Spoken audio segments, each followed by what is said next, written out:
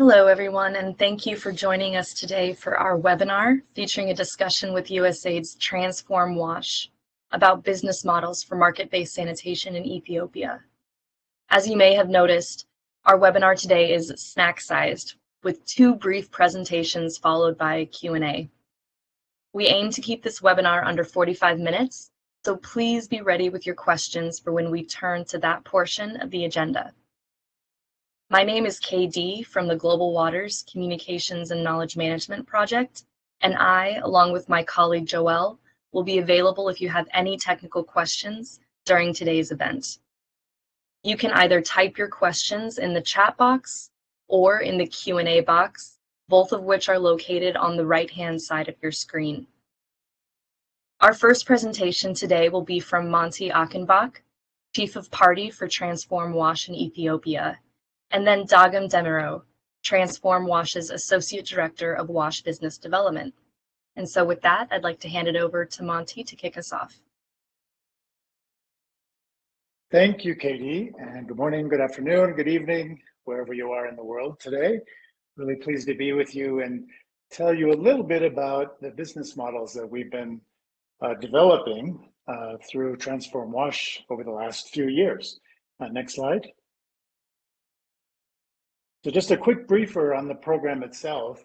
We're now in our 6th year, started back in January of 2017, and we'll go through this December, but looks like we'll be moving on a little bit longer over the next year and a half or so with a further extension. This program is implemented by PSI Ethiopia and with our consortium members Plan International, SNV, and IRC WASH. And the approach, hopefully many of you know about Transform WASH, is to test and develop market-based models, all designed to increase the use of basic sanitation products and services among households in Ethiopia. So what are the ingredients of market development? We're able to cover what we see as all of the key ingredients to expand the market. Of course, the first 2 are fundamental to economics, supply and demand. So we aim to improve the supply of WASH product choices, more innovative technologies, and financing for both businesses and consumers in more places. Wouldn't do much good to have improved supply if you don't have sustained demand. So demand is obviously an important part of this activity as well. We want more and more customers to have access to low-cost, quality WASH products and services. And we design these through user-centered marketing techniques, among other techniques. The market in Ethiopia, well, anywhere really, but especially in Ethiopia, wouldn't grow if we didn't have an enabling environment that was conducive to that growth. So strengthening that environment for WASH market growth through engagement with the One WASH National Program and through Government of Ethiopia capacity building are key elements of this as well. Lastly, we all want to learn, right? That's what we're doing here today. So we do research, action research, other kinds of research as well to adapt our program, disseminate our learnings, and of course, ultimately to scale our approaches. Next slide. So a little bit of history of what we found when we got started. We've really been, this is a great example of learning by doing. We saw what you see here on the right of the screen. A lot of existing business development efforts focused on these cement slabs. And you guys have, if any of you have heard me present in the past, I talk about this Sherlock Holmes mystery of the disappearing lids. Cement lids that disappear from the moment they're produced to when the slabs are installed. So we have a very large installed base in the country of these slabs with open holes that, you know, protect somewhat from disease, but are not a good customer experience. You still have smell, flies. It's not the solution that we'd like to see ideally. About 40% of the businesses that we identified as partners have been operating 2 years or less. So these are relatively newly established businesses, but they do have some experience for the most part. Only about 7% had significant experience in sanitation construction itself. They may have experienced a lot of other kinds of construction, but not in sanitation in general. And lastly, there were very few product options and really none for upgrading rudimentary toilets that you find through CLTSH and other approaches. So in the beginning, our first learning really was based on our initial solution, which was this pictured here, training existing slab producers to embed their cement slabs with this bright blue, pretty product you see here called the Satopan. Maybe as close to some kind of a magic bullet as you might be able to find. It closes automatically, it's easy to clean, easy to install, embed, and solves a lot of issues that customers complain about, like I was saying earlier, smell and flies and other issues. So we looked at customer experience with these, and in the beginning, early on, we found that in surveying about 90 households in the southern part of the country, there was a lot of do-it-yourself installation of these Satopans, up to about 80% or so, and really questionable quality, as you see pictured here. I would say it's a bit of an upgrade from what they had before, but you could never say that this is basic sanitation, according to many definitions, including the definitions of the Ethiopian government. So with that, though, we saw quite high levels of customer satisfaction with the product. May not be installed so well, but customers really seem to like it. And after purchase, nearly all customers wanted to make even further improvements, which is a big change from a population that really didn't think much about investing their hard-earned resources into sanitation. Next slide, thank you. So some of the early results that we had were really there were a limited number of existing businesses to do the work, focusing on the cement slabs, and a lack of expansion space and the molds you see pictured here to be able to sell these products to customers. There was also limited production capacity. Things like curing time, transport of these heavy products were a barrier. And as a result, we saw pretty slow demand and sales growth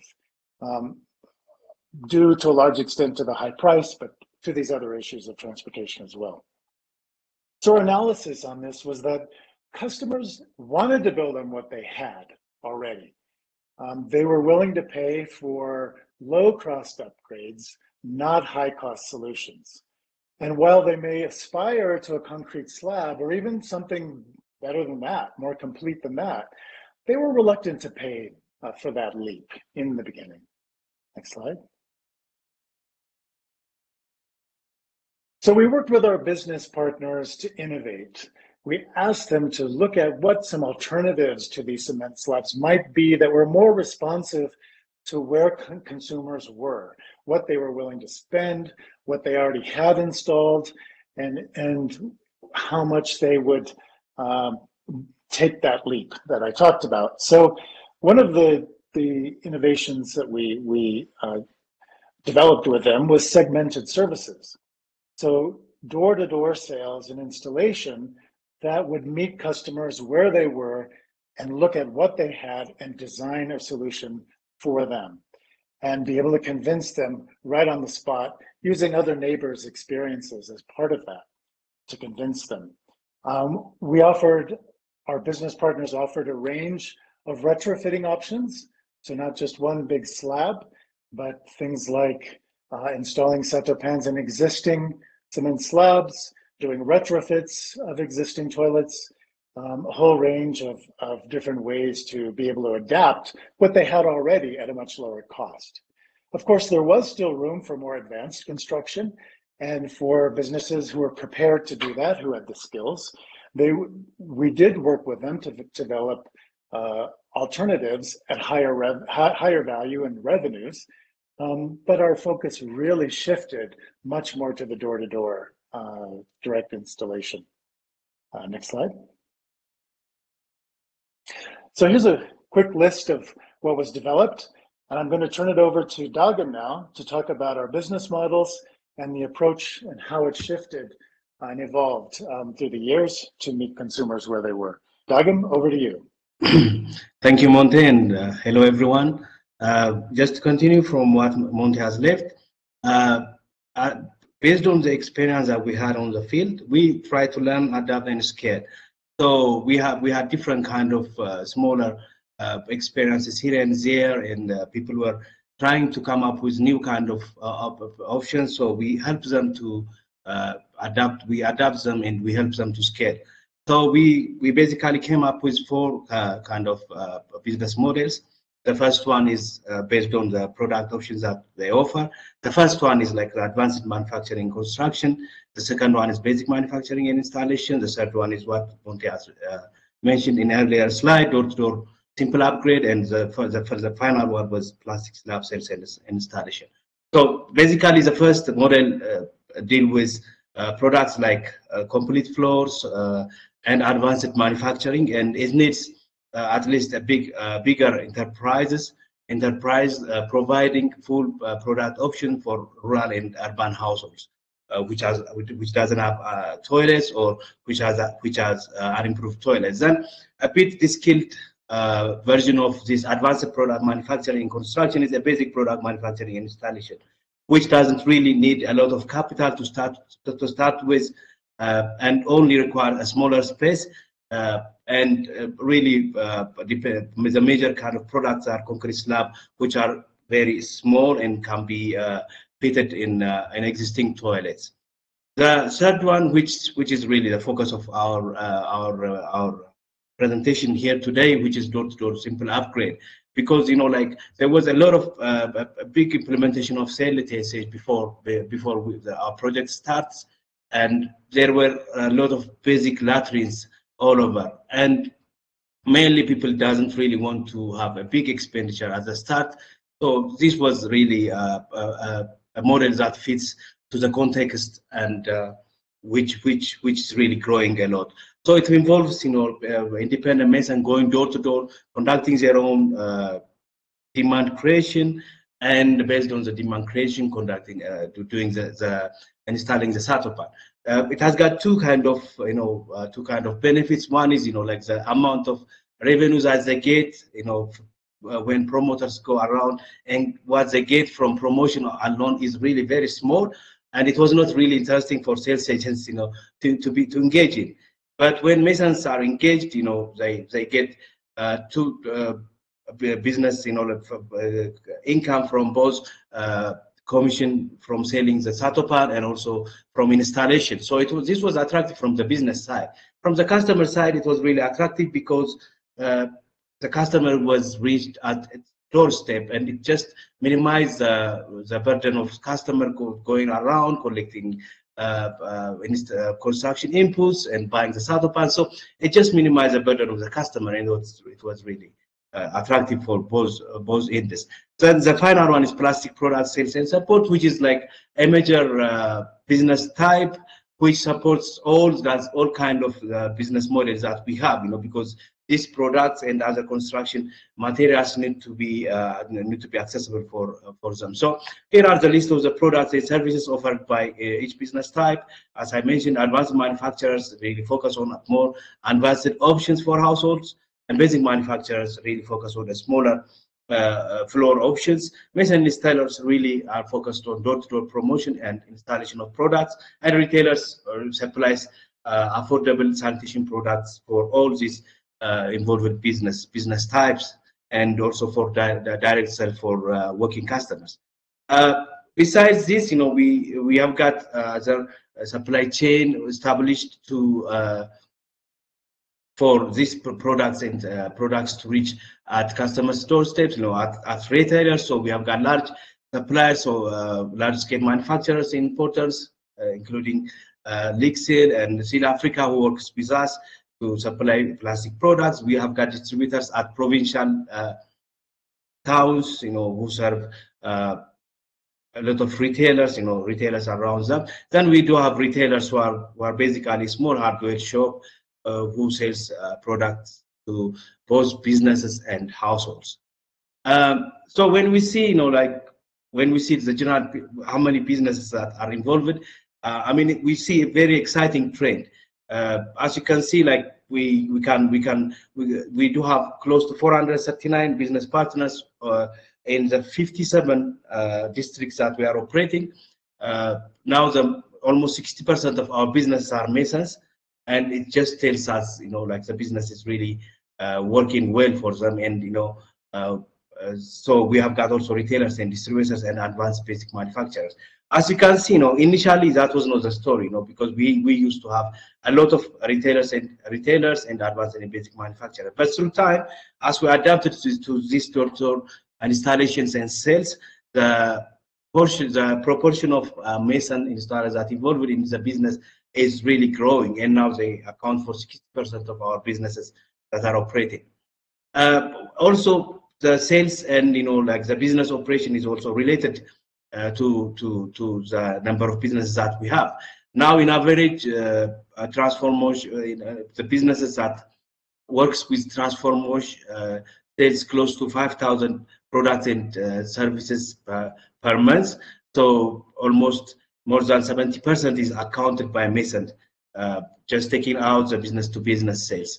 But that was not also the story before. Now the contribution of Masons to the business and to access to basic sanitation for household is really increasing through time. And also, it's the same when you see like the proportion is close to 60% of the sales come from Masons. And also, in average, when you see like monthly, the retailers serve 35 to 50 customers per month, but this includes business-to-business sales too. Manufacturers sales serves across 20 to 25 customers, and Masons serve to up from 10 to 20 customers per month. And when we see the profitability and the business viability, as you can see, still the door-to-door upgrade is the most viable one, because the proportion of revenue like to profit is very high. The profit margin is close to 50%, and there is also a lot of business potential for Mason installers. But besides that, the one thing that is really vital for us is, because we can ensure quality of installation and by engaging Masons, and we know where products are sold and where installation is made, and the quality of installation could be assured by strengthening the capacity of Masons that are involved in this process. So when we see the business retention, it's quite good to see that Masons are really those that are sustainably continuing the business. Only see the default, like those businesses that stop the operating are only 60% for Mason. For others, it's 24%. For advanced and basic manufacturing, is 31%, and total 80%. The retention rate for business for the past 5 years in transformation is 80%. But as you can see, like this door-to-door upgrade and sales model is really working, because the retention rate is in average very high for Masons and those involved in this kind of business. So saying this, like just to finalize by giving what we have been doing and the contributions that transformation has made on overall access to basic sanitation for rural households in Ethiopia. Almost by the end of August, close to 175,000 toilets has been sold, excluding business to business. So it means like close to 135,000 households has got access through purchasing their toilets, and on average, each of these 439 businesses have sold almost close to 225 toilets so far. There are close to 22 types of product and services that has recorded sales, type of product and services. And as of 2022, Mason installer account almost for more than 60% of the sales that's happening in across transformation project. So by saying this, I would like to conclude the presentation and get back to you. Thank you.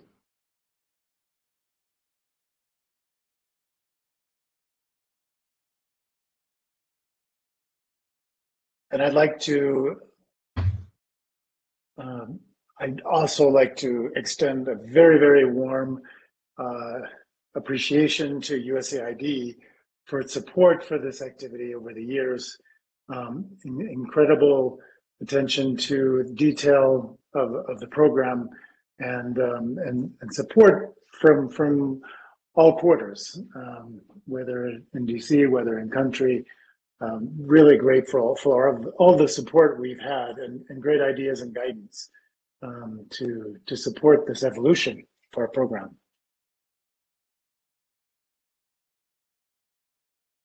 All right, with that, let us open it up to Q&A. Monty, if you'd like to come off of on video as well, then we can get started.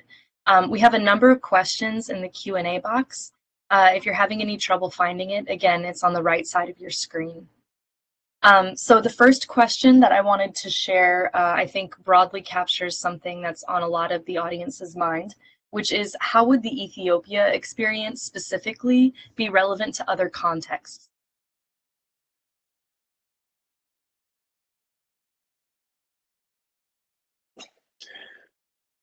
I think I mean, obviously there are many things that would be different.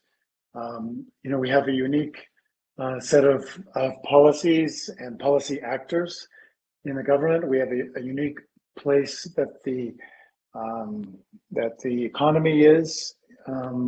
It could be quite different than other countries. The level of involvement of government of Ethiopia is quite high. That may be quite different than other places, but I think the commonalities are, I think, this issue of being able to understand what customers want and need and starting from there. I think when you start with presuppositions about the solution, and I've seen this in other countries where there's an assumption that households want, say, a maximum response, and the best quality toilet you can find. Something that we would all think, maybe as outside observers, is the kind of perfect solution for a household. And I think if you start there, and this is a lesson we've learned in Ethiopia and I think does apply elsewhere, if you start there, you can immediately close the space for expanding the market, because customers are just not necessarily ready to start where we think they should or we would like them to be. And I think this incremental approach of understanding how much willingness to pay there is at different levels of construction, and not just what they're willing to pay, but what they aspire to is important to understand anywhere. And businesses often try and succeed because they're given a kind of blueprint that they follow and that customers don't necessarily want. So being able to connect the skill sets and the capacities of businesses with the kind of demand for what they have, that they can respond to, they can provide something that's attractive, is the place to start, and I think applies across the board. And I think that's where we started seeing real success and real options for scale, because we could see that businesses were able to respond. We knew that we had something that would be profitable for them, but it didn't necessarily entail the kind of perfect designed solution that we may have wanted customers to have in the beginning. So I think that that evolved approach is very applicable most anywhere you're working with businesses and households. Hi everyone, John Sauer here from PSI. Good morning, good evening. Hope everyone's doing great.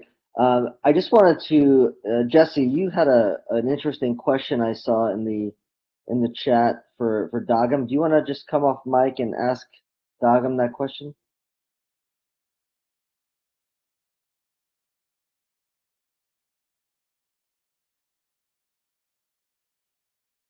It doesn't look like we're able to activate his mic, but if you'd like me to read it out loud, I can do that. Yeah.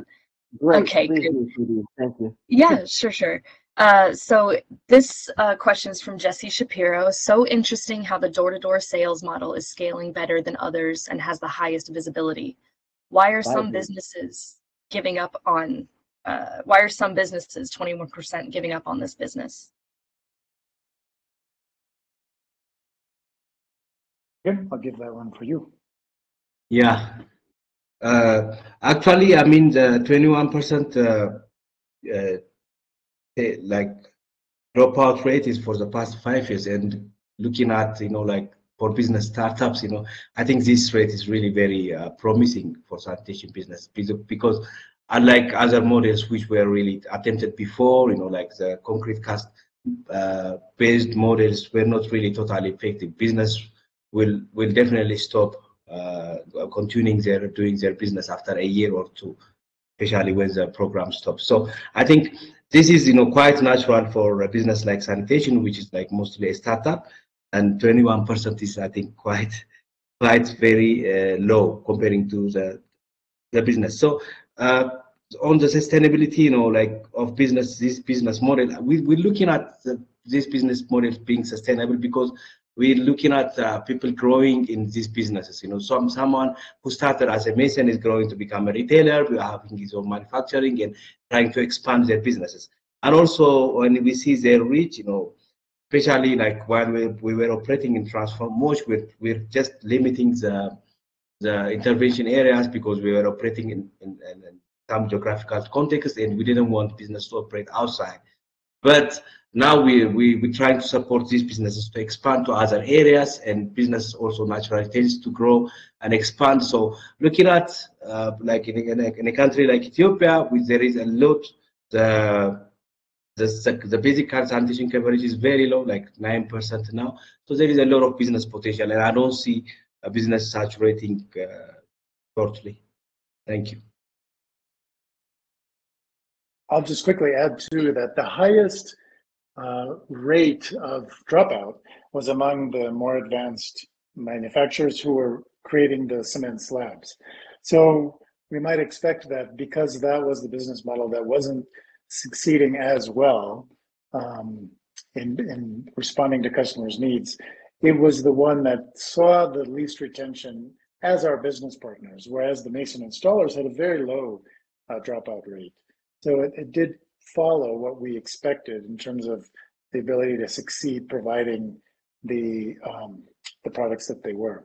But I think there's a lot more that could be done to promote other higher value products as well. And I think with more promotion of that, we could potentially see a higher retention rate even among those businesses that are providing the higher value products that may cost more. There may be a smaller customer base, but there could be more viability with the right attention to those businesses.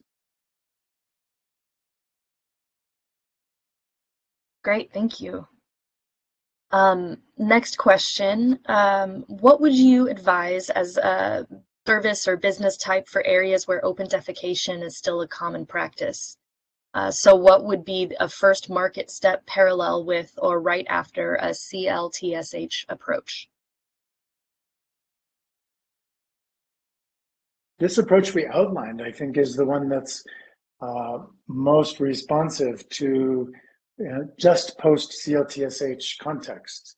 So, you often see that with CLTSH, you get a good adoption of sanitation, not basic, but very rudimentary level of sanitation.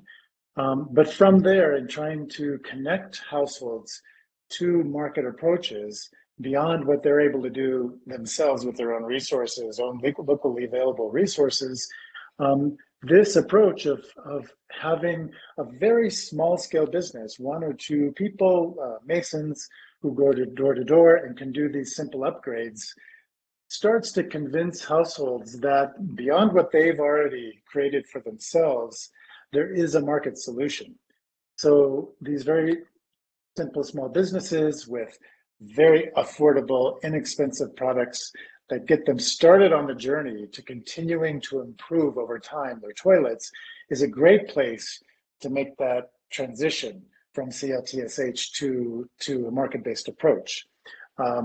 Businesses start to see that there's a real customer base for themselves because there is already an installed base, and they see that there are simple solutions that get them somewhere, with limited resources of the households, get them started and make them some money, but that over time, once that aspiration is developed and there's a desire by households to invest more in their sanitation, the business can grow in new directions.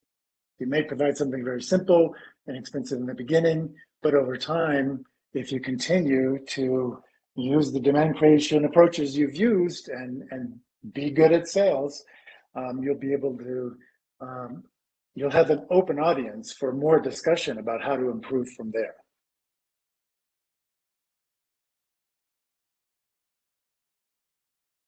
Great. Dagan, did you have anything you wanted to add to that?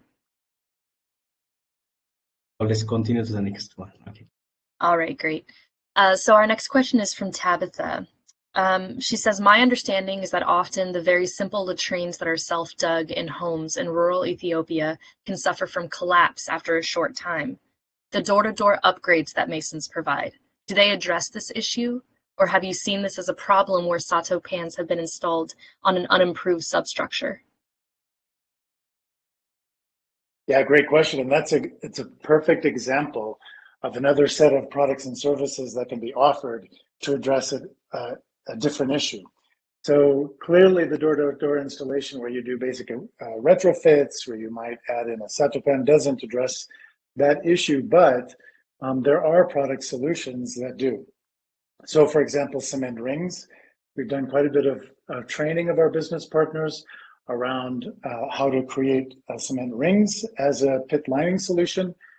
There are other solutions as well, such as old used truck tires that can be used to line the pit, and there are others as well, other innovative ideas for pit lining. In fact, Lixil has just come up with and is about to test with us a new set of plastic products for pit lining that we hope to get out there relatively soon.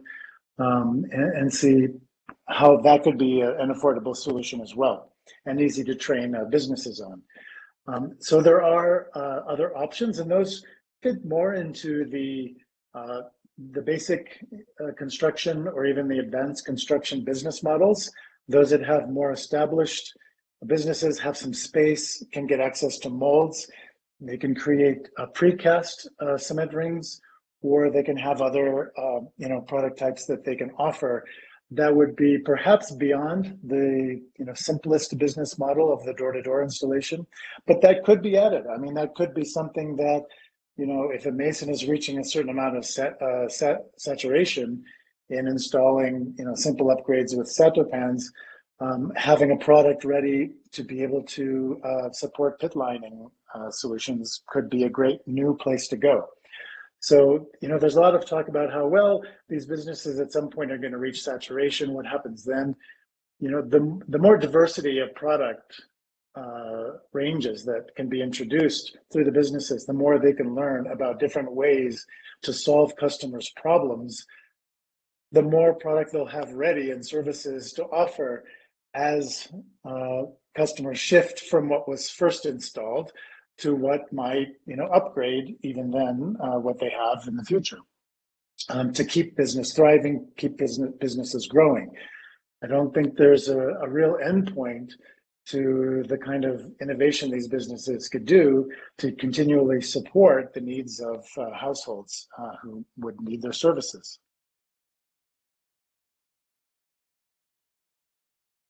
Perfect. Next, we have a question from Dagan. For Dagan, can you please speak more to why you saw the rise and then drop in average monthly sales for retailers? And are masons sourcing Sato pans directly, or are they sourcing from retailers?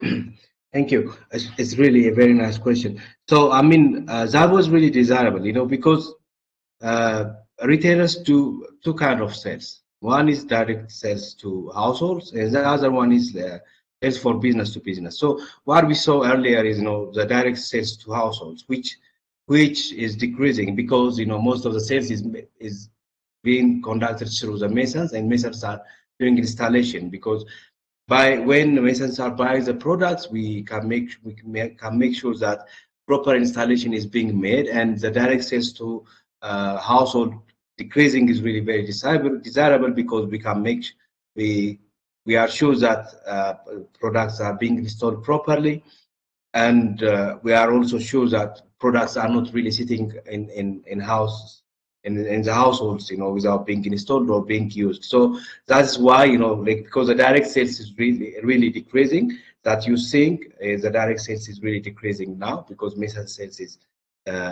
increasing. And also the questions that you asked, like masons get their products from retailers, from the separate supply chain for the plastic products. Thank you. All right, we've gotten a couple questions in the chat about upgrades to the infrastructure. Hannah asks, did you see a trend of repeat customers who upgrade their infrastructure over time? And we had another question as well from Jesse asking about upgrade options. In other countries, USAID has found customers usually only want to invest one time in a latrine. So any comments on that?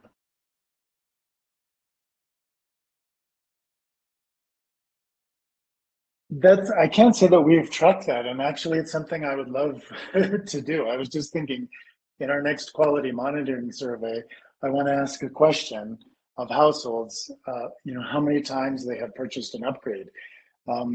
Right now, our M&E relies on sales data from our business partners, so whether retailers, masons, other businesses, they'll tell us how many product they sell to households, but we don't get data from that data set around repeat customers. But to triangulate and to have an even richer source of data about quality of installation, where households heard about the products from, to understand more about how households are being served by our program, that would be a great question to add. And in the next one, I think we will, to get a sense of whether we are getting repeat customers and we are getting repeated upgrades. So actually, thank you for that suggestion, and stay tuned. I think that's something we would love to be studying, and will add into our list of things that we want to understand more about what's happening at the household level. Sorry, I don't have an answer to that right now, but it is a great issue to understand more about.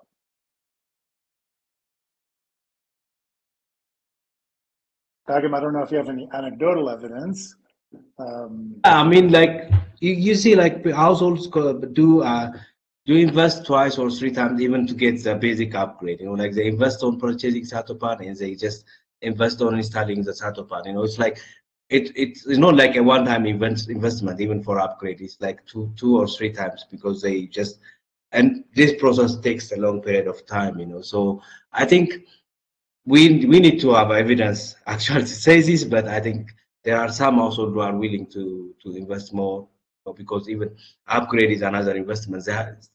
When we say it's upgrades, they must have had another investment before, like a couple of years before. So, but as Monte mentioned, we're just going to collaborate this with evidence when we conduct our surveys next time.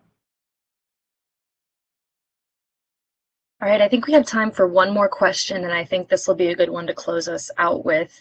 From Genevieve Kelly, how many toilets do you aim to achieve by the new project end? Sorry, I didn't get the last part of the question. How many toilets? How many toilets do you aim to achieve by the new project end? Again? We didn't get a new project. We just got an extension for the next 1 year. So we're planning to have close to 52,000 toilets for the next one year and 3 months. We'll have a bigger aim, like when we have an upcoming project, maybe by 2023. I'm not sure. Yeah.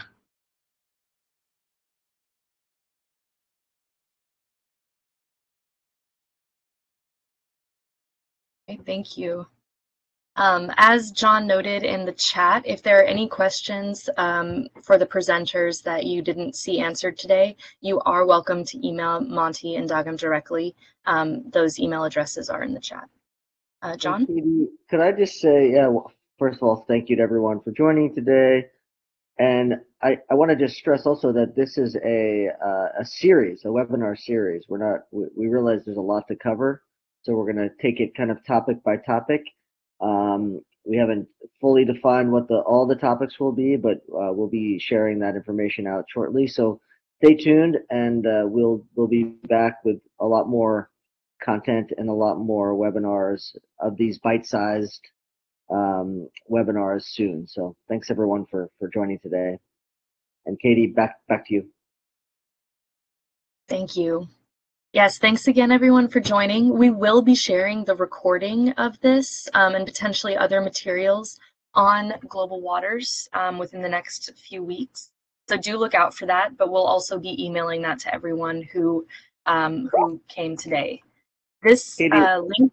Oh, yeah. I'm sorry. Can I ask one last question? So there were a lot of, I tried to answer a few of the questions in the that were in the Q&A box, yeah. But I wasn't able to get to all of them. When the webinar is shared back out, is there a way to actually like answer those questions offline, and then when the webinar is shared, they're yeah.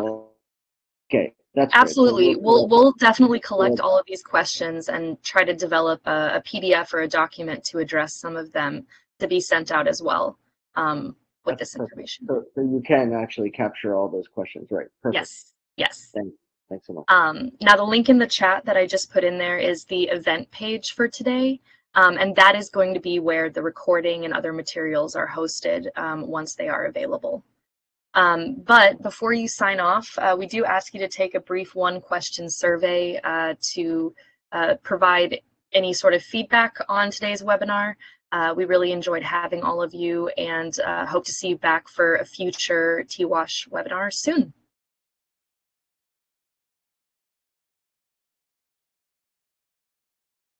Thanks, everyone. Good to be with you.